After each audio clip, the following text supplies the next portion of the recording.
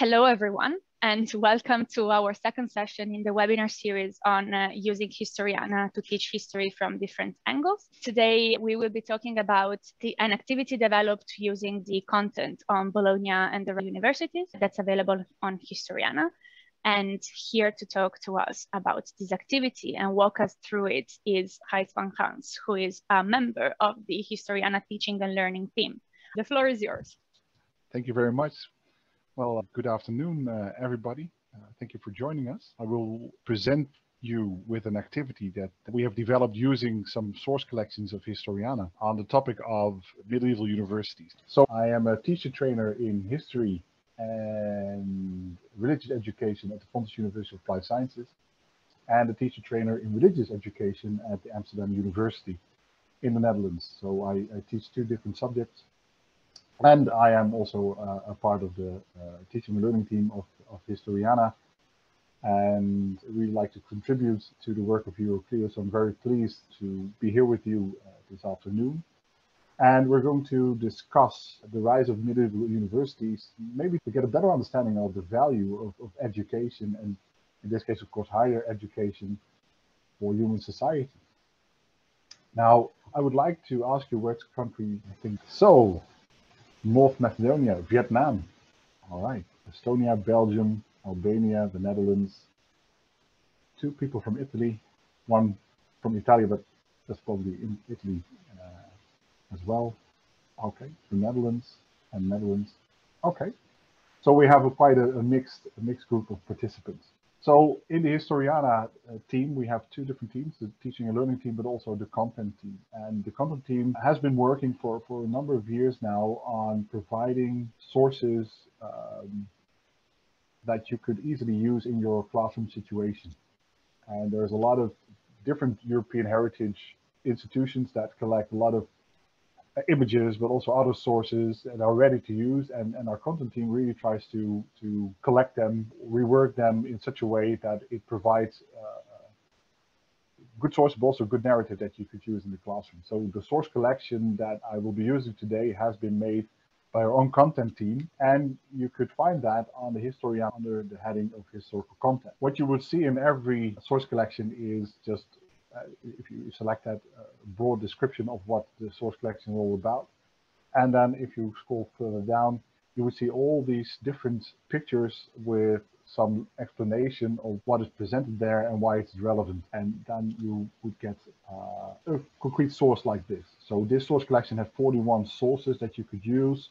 There is an image and there is an explanation, description of what the image is portraying, but also why it is relevant. So that is the source collections that we have. We have different source collections, almost all periods of history, although predominantly modern and pre-modern history, but also some medieval and ancient history as well. And you can easily download that in your own Historiana account and try to work that into an activity that would allow your students to study that by using online tools. So what I've done is I wanted to use this collection to provide my students with information, but also with ideas to think about why did universities develop within the European continent in the Middle Ages? What were the causes? Why were they relevant? And also, what was the effect of the studies done at these universities? And why are they still relevant today? Why is that development something that we should be proud of and try to protect such higher learning facilities? So what I've done is I try to come up with first some simple design principles. Right? So one of the things is I wanted to use only the sources from the source collection to provide a very relevant idea of a good example of how you would be able to use these sources. The Historiana tool allows you also to find your own sources on the internet. Even you might have some sources that you could digitalize and could use from your own library. The tool allows you to do that, but I wanted to present you with only the sources that were readily available. So that's the first design principle. The second principle is that I wanted an active role for the students, and you were going to play the role of student in a short while. But I wanted students to participate. I did not want to have an activity where the teacher tells what happened and what we should learn from that, They wanted the students to discover it for themselves. And therefore, I wanted also an interactive use of online tools. And we'll be using the Historiana e-learning activity builder and of course the e-learning activity itself. I wanted also to use a program that would allow us to discuss the answers students might have and their contributions also in a digital format, in digital content. Of course, coming from a period where we were in lockdown, such tools did help me to teach in my own teaching practice, because I found that if I wanted to teach a class and it was only digital, that students could not concentrate for a long time. They really got absent within a few minutes, sometimes even. By using online tools to say, but you need to present your answers, you need to be connected, I was able to capture their concentration for a longer period of time. Students are engaged, they need to provide input, and therefore they have little chance to start daydreaming or do anything else. So that's the third design principle. The fourth one is I wanted to provide an e-learning activity that would help us reflect on the usefulness of a historical understanding, of having some kind of understanding what happened in the past. So these four design principles were leading in what I tried to come up with. The goals I would have also with my own students. I teach mainly students at a bachelor program in history, but it's a teacher trainer program. So the students are about between the ages of 17 and 22 years old. But I think this would also work in high school situation with slightly younger students. But at the end of the activity, I would love my students to be able to describe some of the causes of the rise of medieval universities. So why did they develop? What was the need that drove that? I would like them to describe some elements of the education at the universities. So how was the university life? What did people do? How did people study? Of course, I want to describe them some major effects of those universities on European cultural life. And in the end, I would be really happy if they would be able to reflect on the value of education for societies and why we should keep investing in higher education or education in total. So those four goals is something that I would like my students to be able to at the end of the activity. Now, one main historical thinking concept within this activity, something that I concentrated on, was historical significance. Right? And using mainly the ideas of Sykes and Morton in the big six historical thinking concepts, I am aware that something is historical significant if they result in change. So the relevance, the historical relevance of those universities, okay, but what did they change in European cultural life? Or if they shed an enduring emerging issues in history, but this is not the case. The second part is that I was aware that historical significance is constructed. Something is not relevant per se. It's relevant because it takes a meaningful place in a narrative, right? So it's relevant to us because we think the changes that resulted from that were useful, or actually the opposite. So we needed also to place some of those events or some of the changes within a narrative. Now, I have used a tool that would allow us to do so. And therefore, the idea that historical significance varies over time and from group to group is something that might be explored, but I will not be exploring that within this activity. So I had some design principles, I had some goals, and I had some ideas. Okay, I need to incorporate some ideas of how historical significance works.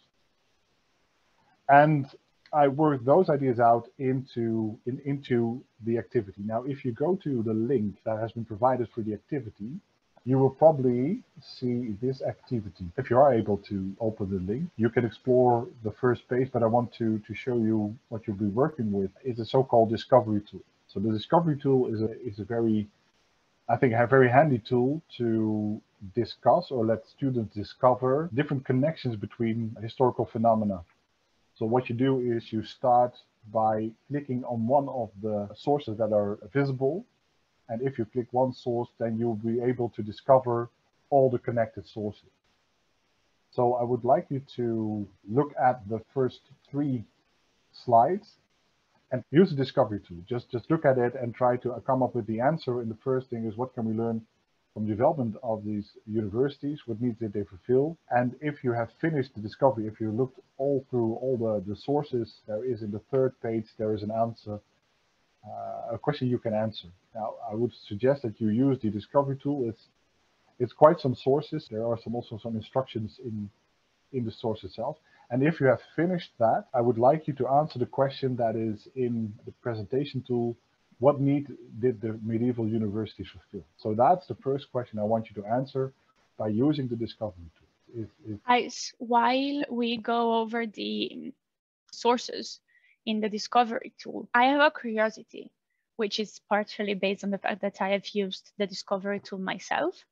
And the curiosity is, did you use the descriptions of the sources that were already available in the source collection, or did you adapt the description of the sources in this case? No, because when I integrated the sources from the source collection, there was no description in the discovery tool. So I needed to add that because it didn't copy that.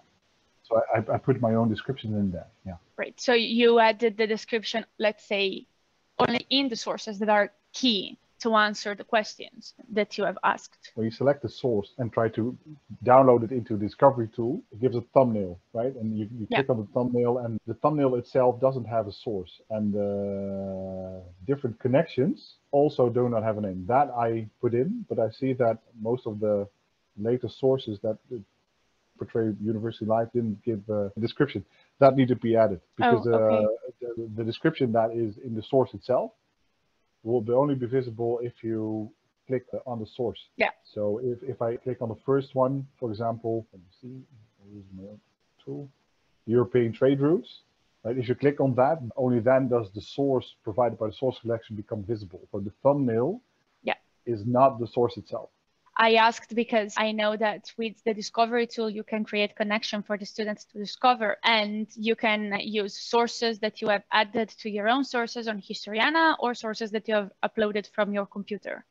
And when you add the sources that you've saved from Historiana, you do have the possibility to also import the description. But truthfully, every time that I've seen it used with new descriptions, because you will want your description to be more aligned with the aim that you're using the discovery tool for. Yes, exactly. And of course, at the same time, by naming the connections, you also use the sources in your own way. Yeah, exactly. And there's an interesting question from one of the participants who asked, do I have to go through all the nodes? And what I replied to this question, but of course I have not developed the activity, was, well, you need to at least go through enough nodes to develop an understanding of what's the answer to the question. Yeah. But what do you think? I think that's correct. You know, as far as it goes in historical reasoning, the more you know, the more information, correct information and knowledge you have, the better your argumentation, your construction of history will be, your image of history will be. Of course, looking back on my own teaching practice, some students would like to get the safest or the quickest route to the answer, right? And they would probably say, okay, what do I need to provide a sufficient answer? But if you really want to understand history, then the more information you have, the more informed your image will be. Yeah. And at the same time, everyone arrives to an answer from a different path. So I really, really like that in this mind map that you have created, there's 3 different starting points, you know, and with all of them, you can actually arrive to an answer that might or might not be correct. We will find out soon. Well, and at the same time, understanding that causal relations within history always are multi-cause, right? There's never one single cause. So to cause something like the rise of university, there's such a broad amount of factors that we need to take into consideration. And students should be aware of that. Okay, but there are different routes, and all those routes are needed to understand why this development took place. And I think that, you know, the source collection has provided some of the causes, but not all the causes, because you could go provide different causes than are mentioned here. And that idea to let the students understand, okay, but there's no thing that happened and therefore that happened. Okay, there's a lot of different things happening in Europe, and then at one point universities just became something that people wanted. And why is that? And what different factors we will take into consideration. And actually the next activity within the e-learning activity will shed some light on. But I agree with you that the discovery tool is a very helpful tool if you want students to explore a narrative, because you provide the narrative yourself. It's the teacher who still provides the narrative, but because there are different pathways into the narrative, they can really explore the narrative from different angles, different perspectives, which would be great. And I would love to use the discovery tool by training multi-perspectivity. So there's a source collection that really provides different perspectives, different narratives, or different views on the same development. Yeah. I think it would be lovely to use the discovery tool to really let students explore that. Okay, but what are differences? What are the points they have in common? Yeah, I think I've seen it used mostly have students discover things at their own pace, hence the discovery tool. Another use that I've seen sometimes is I've seen it used to show processes. So for example, I've seen it used to show how from the Industrial Revolution we arrived to global tourism. And that also, I think it's a very, very different use that you can make, but it is quite interesting. Yeah. And I think therefore it's a very good addition to the entire activity builder, because I don't think we have had this for very long, right? A year and a half? I think so, yeah. Yeah, so it's a very, very good addition. Just let students really understand processes or things like multi-perspectivity without using simple PowerPoint, and then it's student-paced. The student really decides his own pace of working through the sources, through the ideas, instead of a single text that just will provide this is what you need to know, or even a lecture by a teacher. So if you haven't had the chance to view all the sources, it's not a big problem. Like if you would be able, please provide a preliminary answer to the question. They provided educated staff for public, religious, administrative functions, not for educated professionals. That is, of course, a major cause. The demand for educated professionals in administration, law, religious institutions. Cities need different regulations than rural areas. So there needs to be a new understanding of the law. There is a different situation health-wise, like hygiene, and how do we understand that? So because of the growth of the European economy, the European trade at the beginning of the 11th century, cities grew. And because cities grew, the life changed, and there became a different need for law, for medicine, for understanding human society. The need for knowledge from the past antiquity seems to play a part, but was not as relevant as a later in the Renaissance. I think that the past was something that people looked up to because that was mainly the sources of religious understanding. But Roman culture as such did not attract that much of attention from the beginning, I think. The most important reason seems to be, one of the most important reasons seems to be the need for better trained professionals. Okay. So if you have used the discovery tool up till this point, you could ask your students, okay, we have provided you with some answers, some causes, and then you could use this tool, the sorting tool. And the sorting tool will allow you to drag the different causes onto a format. So the instruction here would be to decide for yourself what was the most important cause. So I have some of the causes mentioned here, but it's the emerging of the cities, the origins, and so forth. So you could really use the source again, you could look at them. And the idea is, okay, can you decide for yourself by using the sorting tool, which of the causes do you think was the most important cause, right? And so you could just select the source, read it again, and I would suggest my students to use the tool in such a way that the most important source the most important cause, should be as close to the center as it could get. So the farther away from the center, the less important the cause. So that's the second activity. Okay, you have discovered until the rise of the university, and maybe even a bit later, also by the effects of universities on city life or European cultural life. We have discussed some of the causes. These are some of the causes. Can you decide for yourself which cause do you think is the most important one? And then the second question is, how did university life contribute to medieval societies and culture? So the second question is, how did university life contribute to medieval culture? So you could look back again to the discovery tool And I would like you to think about what do you think was the contribution that universities had on society and culture. So again, go back to the discovery tool and explore. While people fill in there, a very interesting point in the chat, she said, while you were showing the sorting tool, she said, yeah, but then maybe you can discuss also with your students if you classify the causes on what's more and less important. The question is also important for whom? For them, like in their opinion, for society, for the medieval society, for today's society.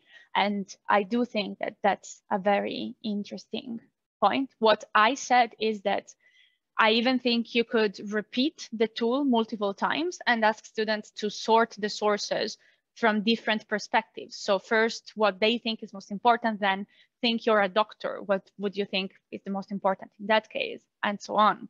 But what do you think?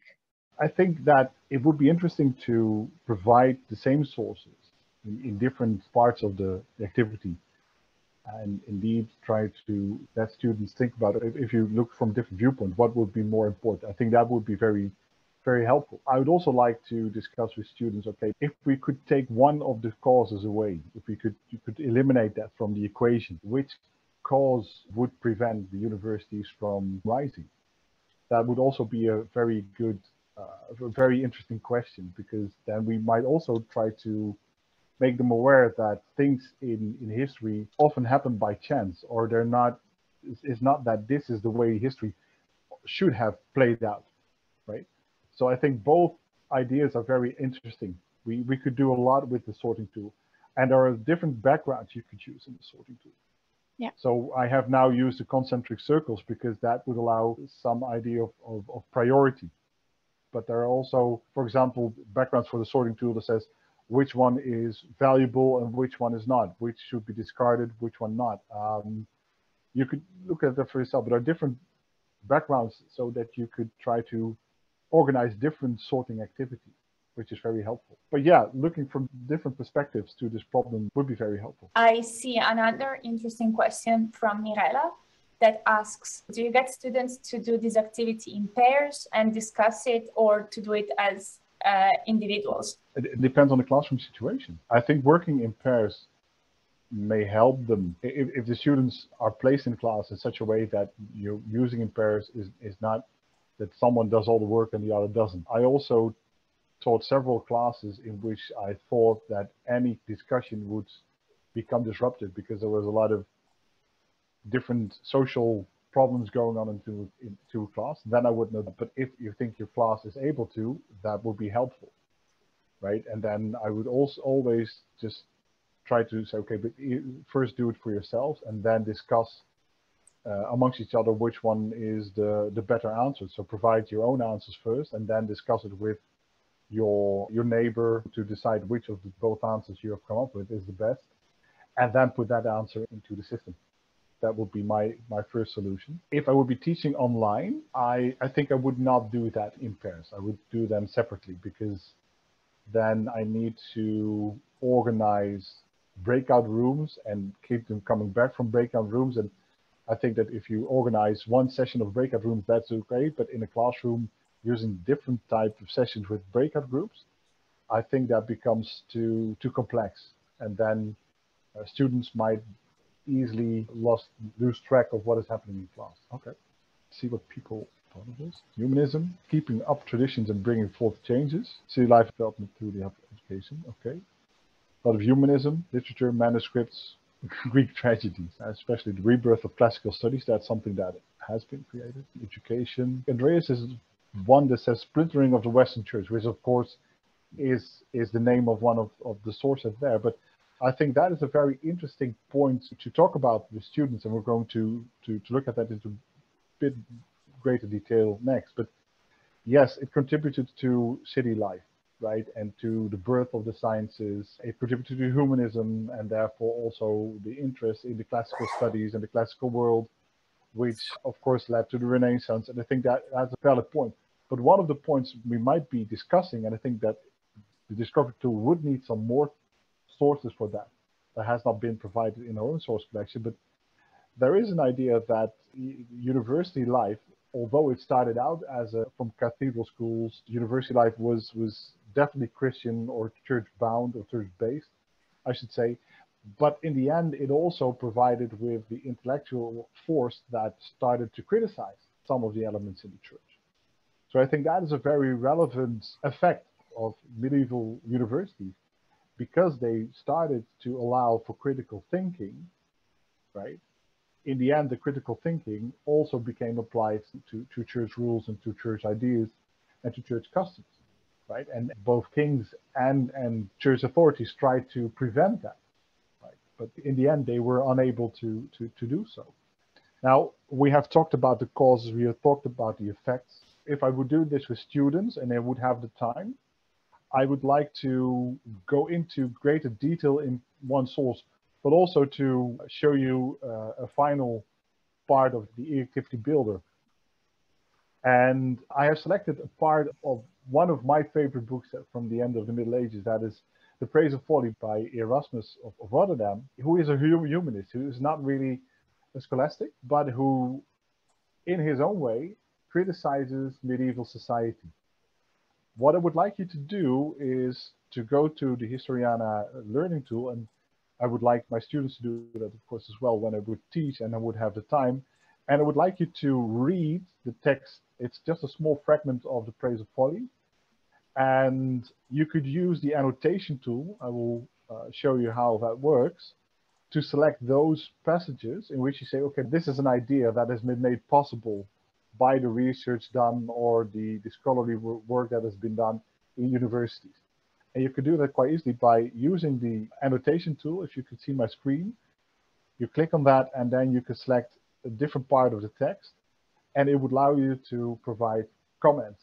So if you want your students to work with primary sources text, you can upload the text into the activity builder. So this is not a source that has been provided by Historiana. This is one I selected myself. And you could ask them to read them, but to analyze them as well.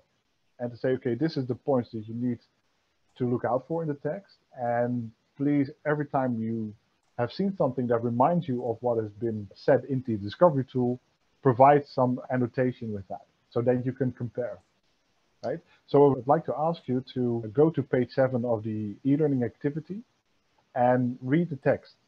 And Erasmus is really criticizing medieval society. And at what point do you think, okay, but this is something he could have only have said because of the work done at the European university?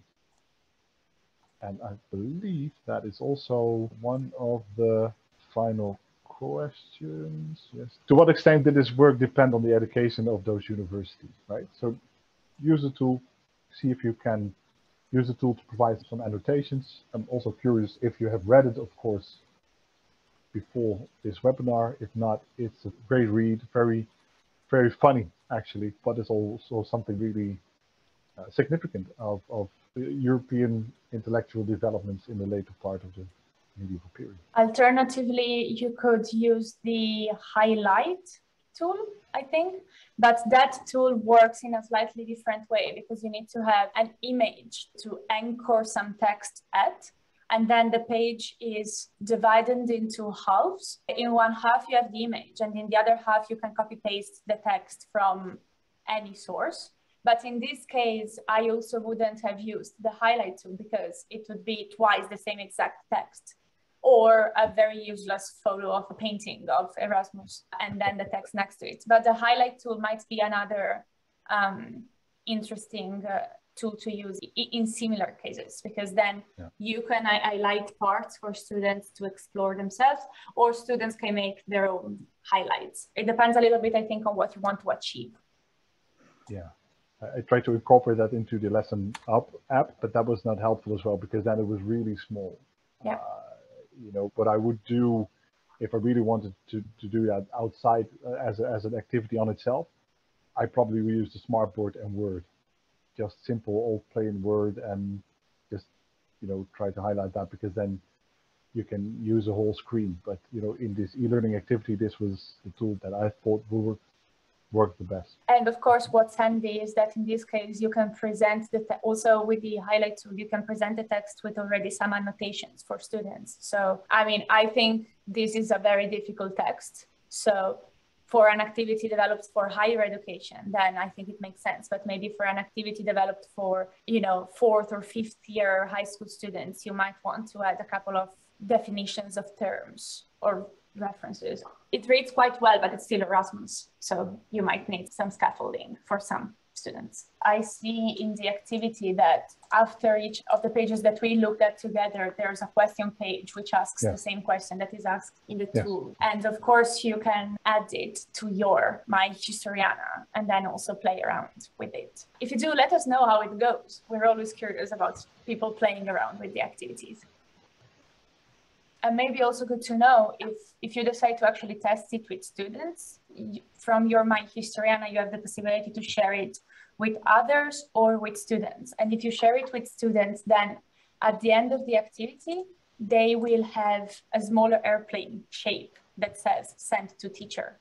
And in that way, your My Historiana will collect all the responses, which is also interesting. So you can see in Erasmus's work that his critical thinking and his critique on church life strengthen each other, right? So he's a very, very keen observer of entire cultural life, and he uses that critical thinking to argue that this is probably not what Christians should do. So I think that, by reading Erasmus, your students might get a better understanding what it means that university helped to criticize the church, because that's quite abstract. But if you read Erasmus's observations, it becomes clear how this line of thinking is used to criticize the church. Now, if I would have used it in a classroom situation, at the end I would probably try to reflect on the significance of this topic.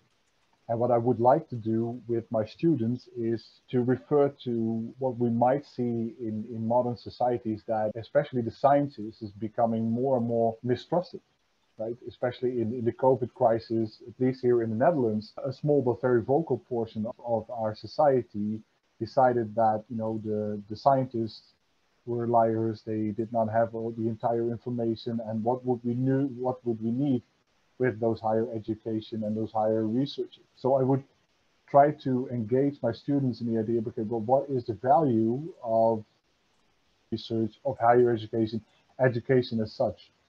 And by discussing that, I would try to let them think about the significance of this development, right? Because what need does our universities now fulfill? Are they really useless, or are we still having a lot of benefits of that? Not only in medicine, but maybe also in history and other types of academic activities. So by doing that, in the end of the activity, I hope to come full circle. We have discussed the rise of the universities, we have discussed the effects of the universities, and now we might be able to provide a better understanding of why such institutions are relevant and what would be the relevance for today. I would discuss that in the same manner. So what I hoped I've done this afternoon is to show you that we have some really relevant sources on the subject. You could use the sources to discuss also current issues by reflecting on history. And I hope to have given those of you who have not worked with Historiana until now an idea what Historiana as an online tool might provide you with kind of opportunities. And I really invite you to use this activity, make it your own, but also create an Historiana account and start, experimenting with the tool. Because I think it really has some very good features that will allow your students to really engage with historical thinking online, but even in your own classroom, without the need to do as much preparation as I would have done when I started my career. So this is what I wanted to share with you. And of course, we're always very happy and very open to comments and suggestions, because of time I probably would not go into greater details. But I would like to discuss with my students, at least that they have an understanding that complex societies need complex information and they need complex understanding, right? And for humans to develop the higher thinking skills. I don't believe that's something that we do naturally. We need some education to do that. At the same time, developing critical thinking, higher thinking skills also is in itself a factor in change, right? So developing university, developing education, be it lower education, if you can call that, and higher education, it also always leads to change. It always leads to new ideas, and new ideas might be threatening, but at the same time, we need those ideas to cope, to function. So it's a double-edged sword. So it has some great advantages. We need it, but at the same time, it will also pose us for challenges as well. Yeah, Mirela. You said something very interesting right now, that you are seeing it as a complex history part. If you want to understand it, it's very complex. But actually what we are doing on the Historiana is very simple, because we are taking the parts and putting it together with only one part maybe. Yeah. So what is also maybe the point of this, what you said, is after they finish with the simple tools, thinking of the simple positions or whatever, then you can have a discussion and talk about it from a higher view. You're absolutely right. And I think the great challenge is, for me as a history teacher, is I want them to understand the complexity. At the same time, often I myself find it difficult to understand the complexity, but to provide them with an entry point into understanding that. So I need to simplify to let them understand that, but at the same time, then the complexity gets lost. So in order to understand complexity, I need to simplify. And that is something that, okay, to what extent do I simplify? And where can I provide some insight in the complexity of the situation? And I think that is still a very great challenge. I've been teaching now 20 years as a history teacher, and still find it very difficult. What do I omit? What do I tell them?